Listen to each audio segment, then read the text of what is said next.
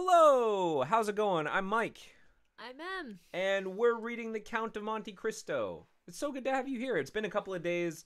We were doing some other stuff, but now we're back. We're back with chapter 10 of The Count of Monte Cristo. There's a dog. There is still a dog. You might hear him ruffling around or nosing around or something back there. You might see a sort of a black poodle shape kind of go in and out. That's part of the reason why we haven't been reading for a couple of days. We've been getting used to this dog. It's not our dog. We're borrowing this dog. He's great. But he's great, and but we're still getting used to him. All right, chapter 10. What just happened? Let's dial back a little bit here. Oh yeah, scroll up a little more. It was like sort of like a summary. Yeah, like you kind of, we went through every character and we saw what they were feeling at sort of towards the end of the night. Danglars was like sleeping so sweetly because he's a cold-hearted man. Yeah. Mercedes is wrecked. Caderousse feels like regret. Yeah, and this is mostly about Villefort going back home. And talking with Marquis and Marquise.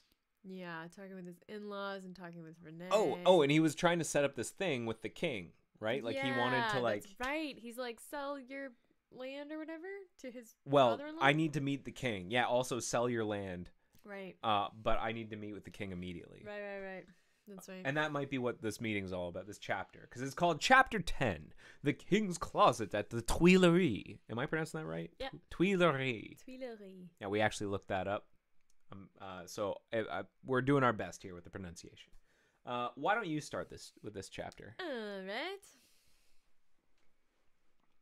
We will leave Villefort on the road to Paris, traveling, thanks to trebled fees, with all speed, and passing through 2 or 3 apartments. Enter at the Tuileries the little room with the arched window, so well known as having been the favorite closet of Napoleon and Louis XVIII, and now of Louis Philippe. It's so interesting, this first paragraph, because it almost sounds like camera direction. Yeah, like, totally. Like the camera pans in, and we see Exactly. this and that and the other. Yeah, you know, it's curtains weird. part. You get the author's like direction, like notes. Mm-hmm. Yeah. There, seated before a walnut table, ooh, that's nice, he had brought with him from Hartwell, and to which, from one of those fancies not uncommon to great people, he was particularly attached, the king, Louis XVIII, was carelessly listening to a man of 50 or 52 years of age, with grey hair, aristocratic bearing, and exceedingly gentlemanly attire, and meanwhile making a marginal note in a volume of Griffius's... Oh, there goes the poodle. Making a marginal note in a volume of Griffius's rather inaccurate, but much sought after, edition of Horace, a work which was much indebted to the sagacious observations of the philosophical monarch. Wow. Oh, these sentences are crazy. Yeah. Okay, so Louis XVIII, I know nothing about the man. Me neither. This is post-Napoleon. I think it was 14th that had the nice chairs, right? I forget. It's one of the Louis. And here he is reading some big book that's full of kind of like meh philosophy, I guess. Yeah, he's talking to a really fancy dude. Okay. But he's not really interested. Okay. All right. Let's see. King's voice. You say, sir, said the king, that I am exceedingly disquieted, sire. Really, have you had the vision of the 7 fat kine and the 7 lean kine? Oh, is this like a Joseph from the Technicolor Dreamcoat reference? The 7 fat cows and 7 skinny cows? Oh, maybe. You had a dream about them. Oh, good question. I forget. No, sire, for that would only betoken us for us 7 years of plenty and 7 years of scarcity, and with a king as full of foresight as your majesty, scarcity is not a thing to be feared. Then of what other scourge are you afraid, my dear black ass? Sire, I have every reason to believe that a storm is brewing in the south. Well, my dear duke, replied Louis XVIII, I think you are wrongly informed, and know positively that on the contrary, it is very fine weather in that direction. Man of ability as he was, Louis XVIII liked a pleasant jest. Sire, continued Monsieur de Blacas, if it only be to reassure a faithful servant, will your Majesty send into Languedoc, Provence, and Dauphiné trusty men who will bring you back a faithful report as to the feeling in these 3 provinces? Canimus surdis, replied the king, continuing the annotations in his Horace. Is that Latin? Yeah, totally. Okay. Canimus, is that like dog? Dog something? Dog for sure? Dog. Dog for sure. Dog for sure. All right. I'll take it. Go for it. Sire, replied the courtier, laughing, in order that he might seem to comprehend the quotation. Your Majesty may be perfectly right in relying on the good feeling of France, but I fear I am not altogether wrong in dreading some desperate attempt. By whom? By Bonaparte, or at least by his adherents. My dear Blacas, said the king, you with your alarms prevent me from working. And you, sire, prevent me from sleeping with your security. What? What? That can't be what he means. Oh, you prevent me from sleeping with your lax right. security, I guess? Got it. Okay. That's all. With your entire security team! Wait, my dear sir, wait a moment, for I have such a delightful note on the Pastor cum trahere. Wait, and I will listen to you afterwards. There was a brief pause during which Louis XVIII wrote, in a hand as small as possible, another note on the margin of his Horace, and then, looking at the Duke with the air of a man who thinks he has an idea of his own while he is only commenting upon the idea of another, said, Go on, my dear Duke, go on, I listen. Sire, said Blackass, who had for the moment... Okay, I have to ask, is it Blackass, or is it Blackaz, or a Blacka, or like... It's probably Blacka. Blacka. Blacka. But I don't... We could look it up. Let's go with Blacka. All right. Okay. Sire, said Blacka, who had for a moment the hope of sacrificing Villefort for his own profit. I am compelled to tell you that these are not mere rumors destitute of foundation which thus disquiet me, but a serious-minded man, deserving all my confidence, and charged by me to watch over the south. The Duke hesitated as he pronounced these words. Has arrived by post to tell me that a great peril threatens the king, and so I hasten to you, sire. Maladucis avidomum, continued Louis XVIII, still annotating. Such a cool customer. Yeah. Latin phrase. Latin. Does your Majesty wish me to drop the subject? By no means, my dear Duke, but just stretch out your hand. Which? Whichever you please, there to the left. Here, sire? I tell you to the left, and you are looking to the right. I mean, on my left. Yes, there. You'll find yesterday's report of the Minister of Police. But here's Mr. d'André himself. And Monsieur d'André, announced by the Chamberlain in waiting, entered. Why don't you take it? Okay. Come in, said Louis XVIII with repressed smile. Come in, Baron, and tell the Duke all you know. The latest news of Monsieur de Bonaparte. Do not conceal anything, however serious. Let us see, the island of Elba is a volcano, and we may expect to have issuing thence flaming and bristling war. Bella, horrida bella. Horrible beauty, maybe? Is that Italian now? He's just so cultured. So cultured. Monsieur d'André leaned very respectfully on the back of a chair with his 2 hands and said, Has your Majesty perused yesterday's report? Yes, but tell the Duke himself you cannot find anything what the report contains. Give him the particulars of what the usurper is doing in his islet. Monsieur, said the Baron to the Duke, all the servants of his Majesty must approve of the latest intelligence from which we have from the island of Elba. Bonaparte. Monsieur d'André looked at Louis XVIII, who, employed in writing a note, did not even raise his head. Bonaparte, continued the Baron, is mortally wearied, and passes whole days in watching his miners at work at Porto Long Gone. And scratches himself for amusement. added the king. Sick burn, my liege. Yeah, what? You let him have it. Scratches himself, inquired the Duke. What does your majesty mean? Yes, indeed, my dear Duke. Did you forget that this great man, this hero, this demigod, is attacked with a malady of the skin, which wearies him to death? Prurigo? This guy is so pretentious. Yeah, seriously. Is prurigo the condition? Or is that like in Latin? I think it's like but it seems like Italian to me. Okay. Prurigo. I don't know. Any Italian listeners, please confirm. Prurigo. And moreover, my dear Duke, continued the Minister of Police. I thought he was the Baron. Now he's the Minister of Police. There are 3 people in this room, right? Yeah, 3. King, the Duke, and now this Baron. Guy. Yeah, all right. Dandre. Okay.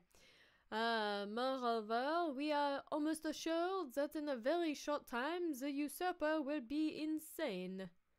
Insane? Raving mad. His head becomes weaker. Sometimes he weeps bitterly, sometimes laughs boisterously, and at other time he passes hours on the seashore, flinging stones in the water, and when the flint makes duck and drake 5 or 6 times, he appears as delighted as if he had gained another Marengo or Austerlitz. I guess those were battles, I think. Yeah, right, okay. Now you must agree that these are indubitable symptoms of insanity. I don't know. It just sounds like he's retired. Sounds like he's bored. Bored, retired, and skipping stones. Yeah. Yeah. Oh, of wisdom, my dear Baron. Oh, of wisdom, said Louis XVIII, laughing. The greatest captains of antiquity amuse themselves by casting pebbles into the ocean. See Plutarch's Life of Scipio Africanus. All right. Is this like... I don't know. This Louis XVIII. Who's his audience? Like, are these guys like, oh yeah, Plutarch? Well, you know, it wouldn't surprise me if I don't know anything about the man. I don't know anything about the historical character of Louis XVIII, but he comes off to me as someone who's like using the fact that he has all this leisure time to read books as like intellectual leverage on people. Like he can just like kind of quote some Latin or throw some phrase or a reference at someone, and they're like, "Whoa, like I guess you're smart." Because you read the book. Guess you won the argument. You won, yeah. Monsieur de Blacas pondered deeply between the confident monarch and the truthful minister. I'm trying to remember which one is Blacas now. Oh, he's the Duke. Villefort, who did not choose to reveal the whole secret, lest another should reap all the benefit of the disclosure, had yet communicated enough to cause him the greatest uneasiness. Take over. Well, Dandre, said Louis XVIII, Blacas is not yet convinced. Let us proceed, therefore, to the usurper's conversion. The Minister of Police bowed. The usurper's conversion? Murmured the Duke, looking at the King and Dandre, who spoke alternately like Virgil's shepherds. The usurper converted? Decidedly, my dear Duke. In what way converted? To good principles. Tell him all about it, Baron. Why, this is the way of it, said the minister, with the gravest air in the world. Napoleon lately had a review, and as 2 or 3 of his old veterans expressed a desire to return to France, he gave them their dismissal and exhorted them to serve the good king. These were his own words. Of that I am certain. Well, Blacas, what think you of this? Inquired the king triumphantly, and pausing for a moment from the voluminous scholiast. What? The big book? Voluminous scholiast? Help me out here. Scholiast before him. Does that just mean big book? Yeah, I think so. Voluminous. Dumas. Dumas. So it sounds like Bonaparte went like, go, serve the real king. I think so. And the king's like, well, I guess he's on our team. Yeah. What do you think of that? I say, sires, that the Minister of Police is greatly deceived, or I am. And as it is impossible it can be the Minister of Police, as he has the guardianship of the safety and honor of your majesty, it is probable that I am in error. However, sire, if I might advise, your majesty will interrogate the person of whom I spoke to you, and I will urge your majesty to do him this honor. Interrogate. It means just like talk to this guy, I think is what he's saying. Most willingly, Duke. Under your auspices, I will receive any person you please, but you must not expect me to be too confiding. Baron, have you any report more recent than this, dated the 20th February, and this is the 3rd of March? Mar. Janvier, février, Mar. Février, yeah. Février. Février. No. Janvier, février. Février. Février. And what's March? Mar. Mar. All right. No, sire, but I am hourly expecting one. It may have arrived since I left my office. Go, Caesar, and if there be none, well, continued Louis XVIII, make one. That is the usual way, is it not? Said the king, laughing facetiously. Wait, he wants a report, and if there's not one there, just make one up? Okie dokie. I guess, yeah. All right. Yeah. Why don't you take it from there? Okay. The Minister of Police is the new guy. New guy? Yeah. Yeah. Oh, sire, replied the minister, we have no occasion to invent any. Every day our desks are loaded with most circumstantial denunciations coming from hosts of people who hope for some return for services which they seek to render but cannot. They trust to fortune and rely upon some unexpected event in some way to justify their predictions. Well, sir, go, said Louis XVIII, and remember that I am waiting for you. I will but go and return, sire. I shall be back in 10 minutes. I took a moment there to reread this. It sounds like, correct me if I'm wrong here, it sounds like, sire, my desk is covered with random accusations. People just like throw accusations like crazy, hoping that something will stick. Is that what we're seeing here? I think so, yeah. Okay. Yeah, exactly. They say stuff and they hope that it is randomly true. Something in there will justify the predictions. Yeah. Okay. I shall be back in 10 minutes. And I, sire, said Monsieur de Blacas, will go and find my messenger. Wait, sir, wait, said Louis XVIII. Really, Monsieur de Blacas, I must change your armorial bearings. Armorial bearings? Okay. I will give you an eagle with outstretched wings, holding in its claws a prey which tries in vain to escape, and bearing this device, Tenax. What? I don't know what that means. As a parting gift, take this eagle. I give one to every one of my guests. Also, what the hell is Tenax? Is he trying to sell him on something? Check this device. It's from Apple. It's called a 10X. Have you ever heard of this? It makes your cheeks very rosy. So you good. Can sell it in a pyramid scheme. What is he talking about? Okay, so I'm gonna give you. Is this a metaphor? I'm gonna give you something that will allow you to catch your prey more easily, I guess. Here's an eagle with outstretched wings who's holding in its claws a prey and bearing this device. Maybe is it I have no idea. Yeah, let's see what happens next. All right. Oh, who do we have here? This is the chief of police. I guess Dondre. Yeah. Blacas is the Duke. The Duke, yeah. So this must be the Minister of Police. He looks pretty sour. He's got nice calves. Nice legs.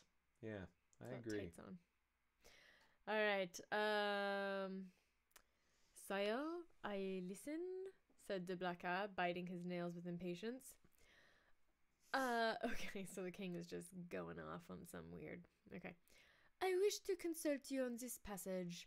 Molli fugien angelitu.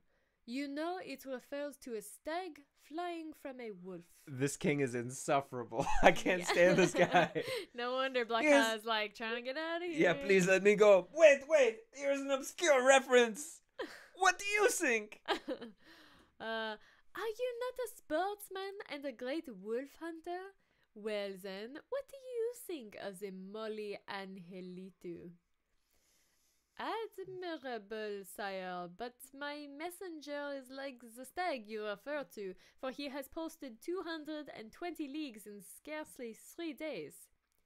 Which is undergoing great fatigue and anxiety, my dear Duke, when we have a telegraph which transmits messages in 3 or 4 hours, and that without getting in the least out of breath. Okay. Ah, sire, you recompense but badly this poor young man, who has come so far, and with so much ardor, to give your majesty useful information. If only for the sake of Monsieur de Salvieux, who recommends him to me, I entreat your majesty to receive him graciously. Now, this may have been just a very roundabout way of saying, why didn't they just wire? Why did they send a messenger? Because if they've got a telegraph... Yeah. And one of the reasons why you wouldn't send a telegraph is then you rely on someone receiving and writing down the message on the other side unless it's been encoded. Right. So I wonder if, like, the king is actually being really kind of clever here, trying to sniff out, like, what is this? What is this weird situation? Yeah, why is he doing it this way? But it's so weird because the king is very obtuse. No offense if you're a big fan of Louis the 18th, but he's, in my mind, being incredibly obtuse. I think he's not necessarily, I wouldn't say he's obtuse. He's just being, like, overly. He's just, like, a little pompous. Just a bit much. Yeah, he's a bit much. All right. It's all yours. Monsieur de Salvieux, my brother's chamberlain? Yes, sire. Oh, sorry, the king. He's got a sort of like a, Monsieur de Salvieux, my brother's chamberlain? Yes, sire. He is at Marseille, and writes me thence. Does he speak to you of this conspiracy? No, but strongly recommends Monsieur de Villefort, and begged me to present him to your majesty. Monsieur de Villefort, cried the king. Is the messenger's name Monsieur de Villefort? Yes, sire. Yes, I just said that. Yes, and he comes from Marseille? In person. Why did you not mention his name at once? Replied the king, betraying some uneasiness. Sire, I thought his name was unknown to your majesty. No, Blacas, he is a man of strong and elevated understanding, ambitious too, and, pardieu, you know his father's name. His father? Yes, Noirtier. Noirtier the Girondin? Noirtier the senator? He himself. And your majesty has employed the son of such a man? Blacas, my friend, you have but limited comprehension. I told you Villefort was ambitious, and to obtain this ambition, Villefort would sacrifice everything, even his father. Then, sir, may I present him? Is he just waiting outside? I wonder if he's hearing all of this. This instant, Duke. Where is he? Right behind me. Waiting below in my carriage. Seek him at once. I hasten to do so. The Duke left the royal presence with the speed of a young man. His really sincere royalism made him youthful again.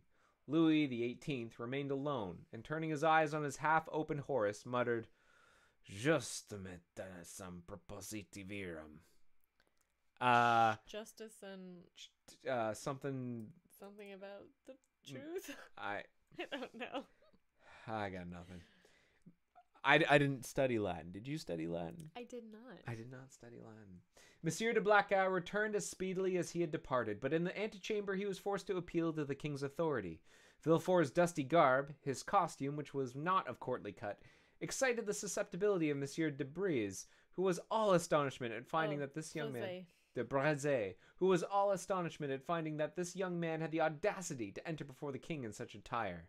The Duke, however, overcame all difficulties with a word, His Majesty's order, and in spite of the protestations which the master of ceremonies made for the honor of his office and principles, Villefort was introduced. So he's got like a maitre d' who's like, Monsieur, the dress code does not include mud on the kneecaps.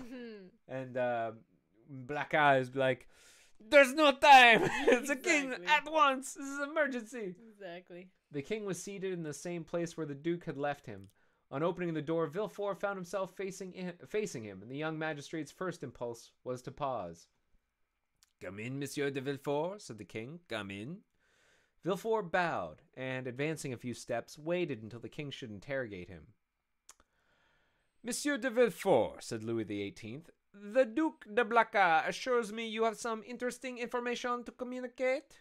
Sire, the Duke is right, and I believe your majesty will think it equally important.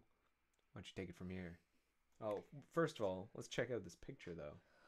We've got Louis XVIII and Monsieur de Villefort. I was expecting Louis to have a much bigger wig. Maybe we're past that Louis era, Wig but I was time? expecting like massive, sort of like Isaac Newton wig. Yeah, we're not. I think we're way past Are that. we're in like the late 1800s, Late right? 1800s, yeah. So yeah, he's not so. It's more like Ebenezer Scrooge era. It's like turn of the like industrial revolution sort of thing. Almost, yeah. Okay. It's like the it's like Queen Elizabeth's like grandparents kind of time, right? Yeah.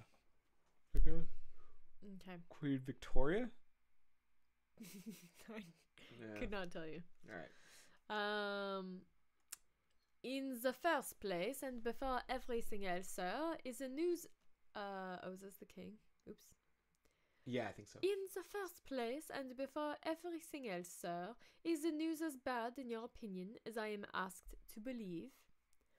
Sire, I believe it to be most urgent, but I hope by the speed I have used that it is not irreparable.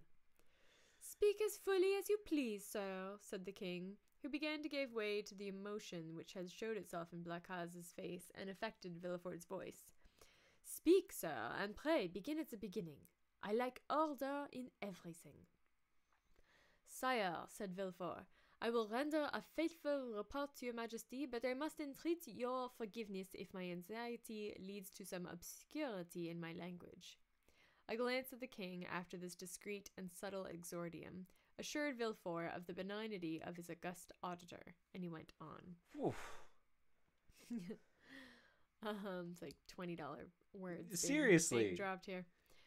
Sire, I have come as rapidly to Paris as possible to inform your majesty that I have discovered, in the exercise of my duties, not a commonplace and insignificant plot, such as is every day got up in the lower ranks of the people and in the army, but an actual conspiracy, a storm which menaces no less than your majesty's throne. Sire, the usurper... Is he making this up?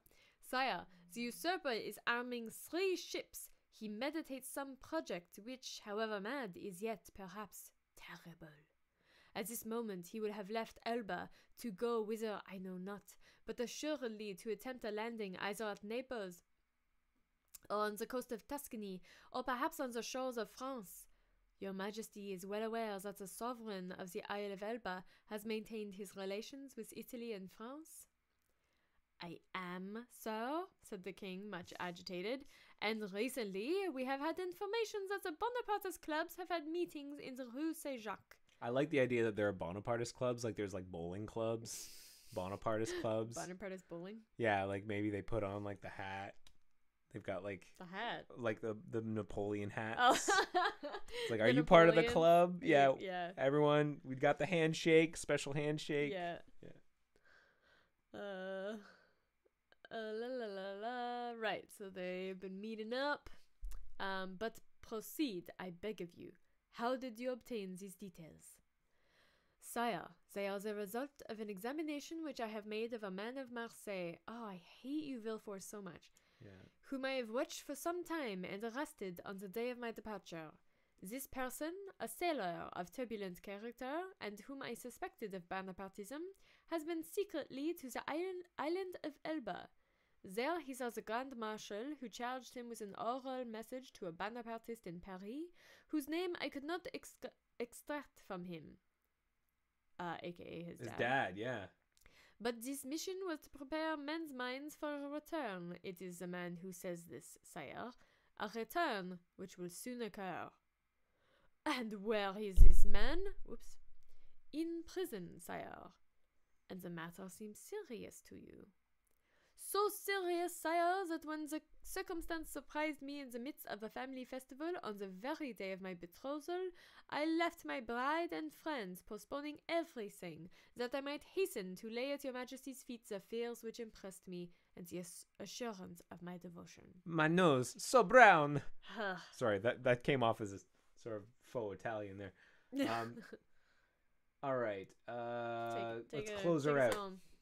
True, said Louis the 18th.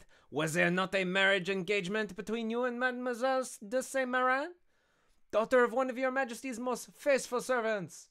Yes, yes, but let us talk of this plot, Monsieur de Villefort.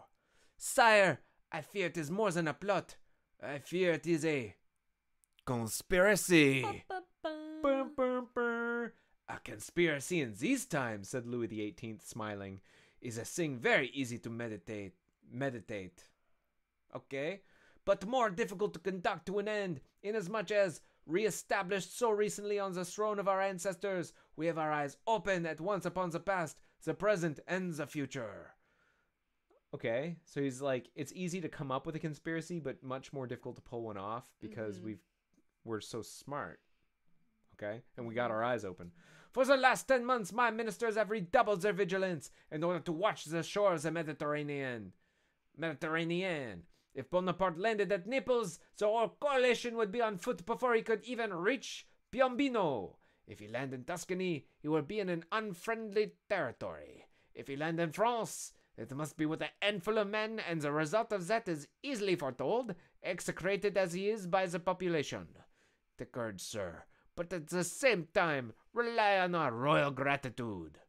Ah, here is Monsieur d'André, cried de Blacas. At this instant, the minister of police appeared at the door, pale, trembling, and as if ready to faint.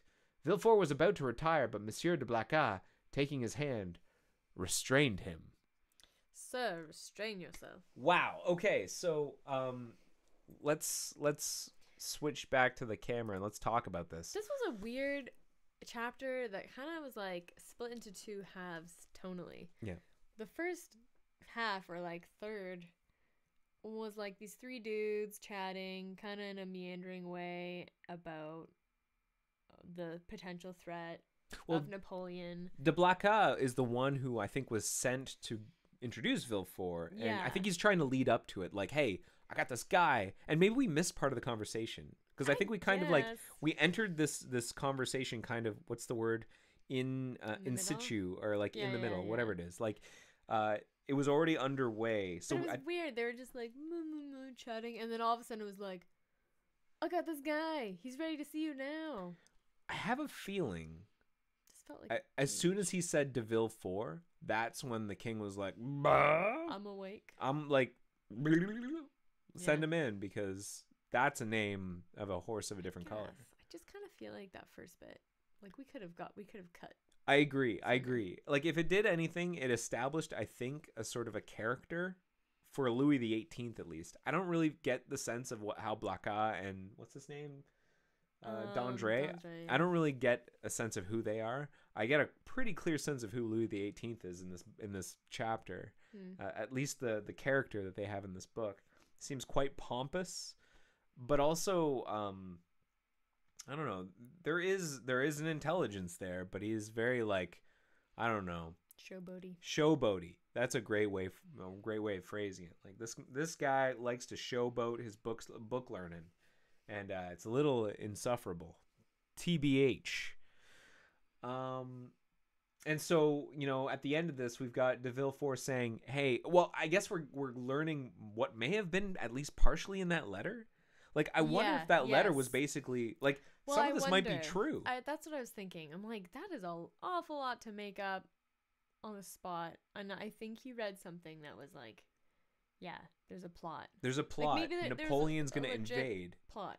Right. He's going to invade. He's got 3 ships, and he was going to deliver it to some guy. Doesn't matter who. I'm not going to say who. It's my dad. That's right. Don't worry about it. What matters is I imprisoned the guy who sent the letter, so we don't have to worry about him anymore. Also, we can stop Napoleon. Also, maybe he's somehow going to make money off of this? Sell your stocks? I don't know.